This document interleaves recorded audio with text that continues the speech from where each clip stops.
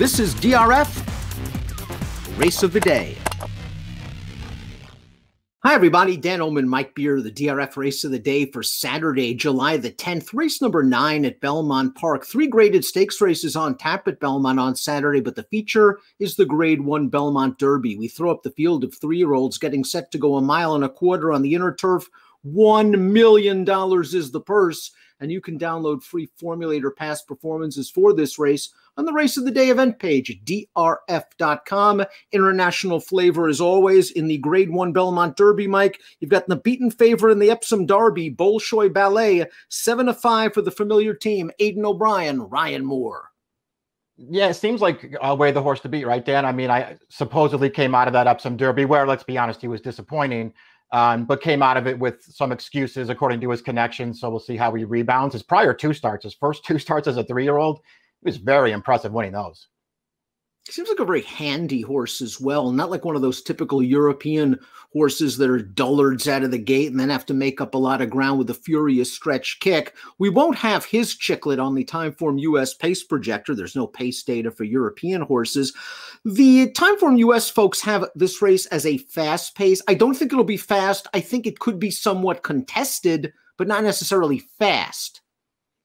Yeah, I mean, it's hard to predict fast paces and turf races around here, Dan, because they just don't ride the races that way. We'll see where these horses wind up going. The 4, 5, and 6, they're all, horses of some ability and some upside. I feel like certainly the 5 and the 6 are major players in this race. We'll see what positions they take up early.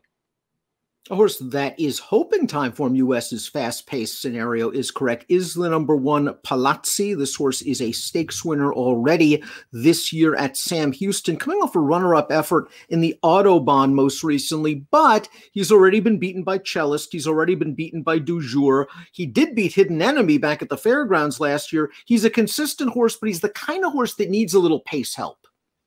Yeah, we'll see how the race sets up for him, and then we'll see what kind of trip he can get in this race. Obviously, when you just look at him on paper, he has to improve in order to contend with these horses. I, personally feel like he's a little bit underrated. You go back and watch the Autobahn last time, he had no chance in there. Cellist, who wound up winning that race, crawled on the slowest of paces while this horse sat inside. He actually ran very well, I thought, to make it as close as he did, and I thought he ran fine in the American turf, too. That pace was a little faster. But having post 14 really hurt his chances. They had to take him all the way back. He basically had no chance in there either, Dan, and I thought he ran a deceptively good race. I urge everybody to watch the reboot of Out of the Gate this week. We'll show Bolshoi Ballet's win in the Derrinstown Stud Derby Trial 2 back. And Mike, he just sat off the pace setter, took over 3 furlongs to go, made this electric move to open up into the stretch, and then kept right on going. And in the Epsom Derby, I just don't think he handled the ground. I think the 1.5 miles was a little far for him. And I also think it wasn't his day. Yeah, those things are probably all true. You're right. His Derrinstown Stud 2 back, he was really impressive in that race. And you're right about his running style. He just isn't that typical European. He has a very handy style. He gets up close to the pace. He always travels strongly, and he really finishes as well. His Epsom Derby, we'll see how he bounces out. Again, O'Brien says he has excuses. He came out of it sore, all that stuff. We'll see if that's legit.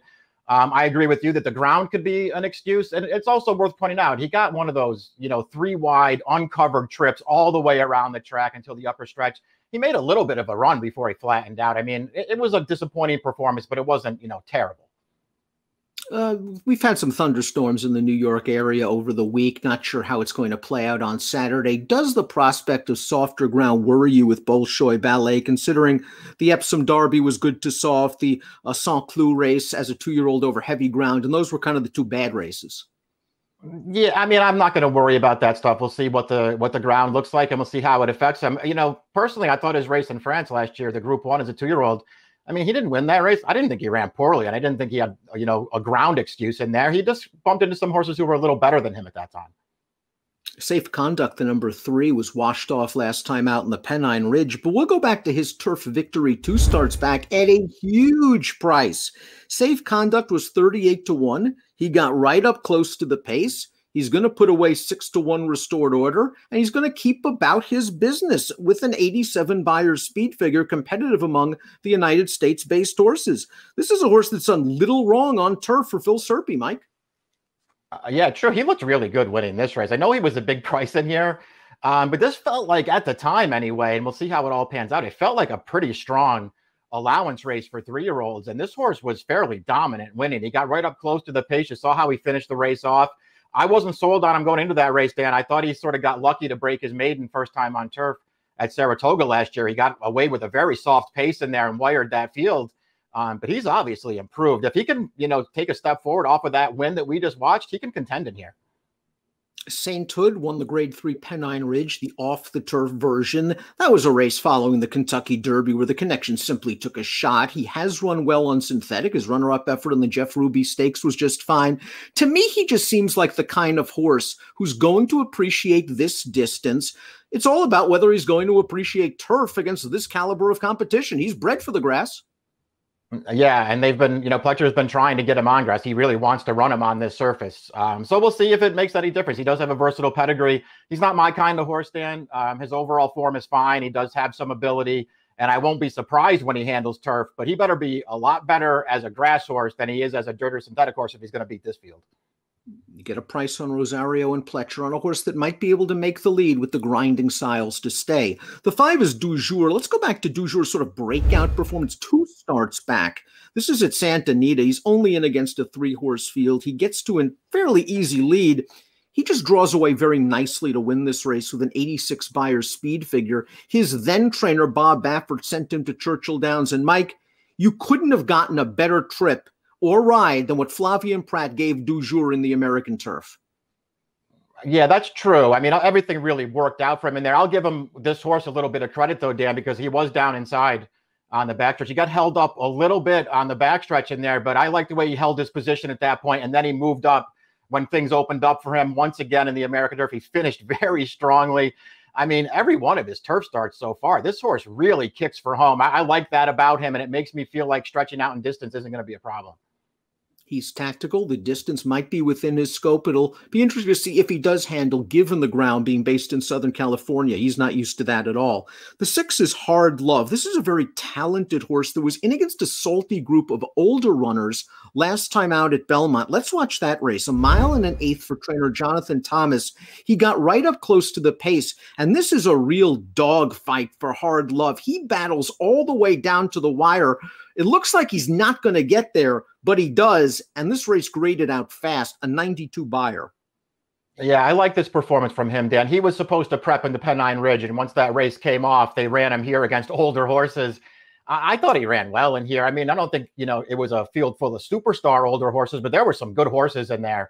And this horse was very game to win it. He improved again. It made it seem like, the added distance there was no problem for him, and now they're going to stretch him out again.